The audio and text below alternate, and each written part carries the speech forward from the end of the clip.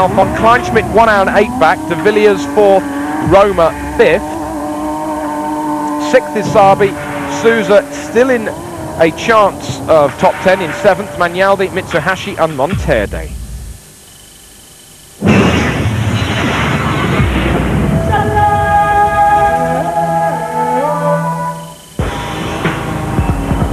The trucks made their way through the spectacular scenery today, and once more it was Hans Becks who rocked up the winner today.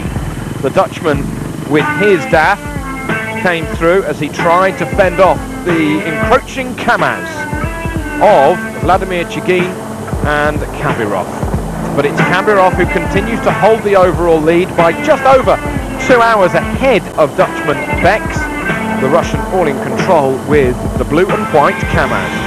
Third, though, is Yoshi Sugawara, the absolute veteran of the Dakar. He tried to chase down Hans Becks today, but it was just not possible. Sugawara losing out to Becks today by 42 minutes. Becks with the white DAF, threading a needle through the scenery. Here is Yoshi Sugawara in what can only be the Japanese-built Hino. It's all about momentum with the trucks. Sugawara third in the overall standings. Jan and Gerard de Roy, 5th and 6th overall.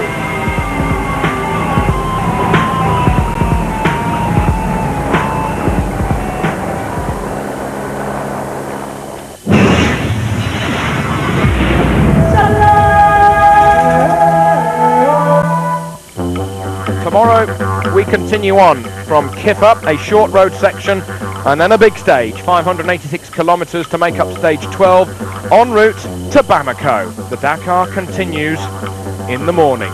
But this evening, our thoughts and prayers are with Fabrizio Mioni. He was quiet, thoughtful, quick, but above all, he was a gentleman.